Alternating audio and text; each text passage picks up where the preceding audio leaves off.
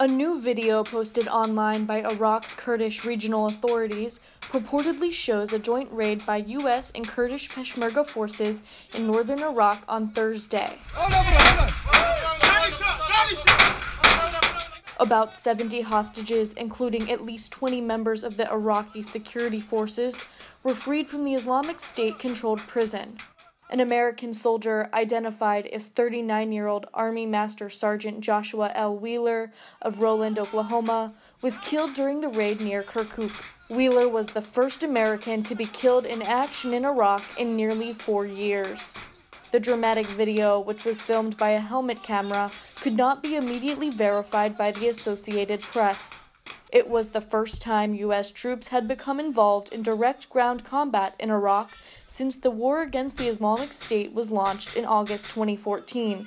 Pentagon officials said the plan for the rescue mission was to let the Kurdish Peshmerga forces lead the operation. The U.S. Special Operations troops, who are members of the elite Delta Force, were to stay back from the prison compound and provide airlift and airstrike support, as well as intelligence and battlefield advice. However, the Pentagon said the U.S. troops joined the fight when the Kurdish forces became pinned down by the Islamic State militants guarding the prison.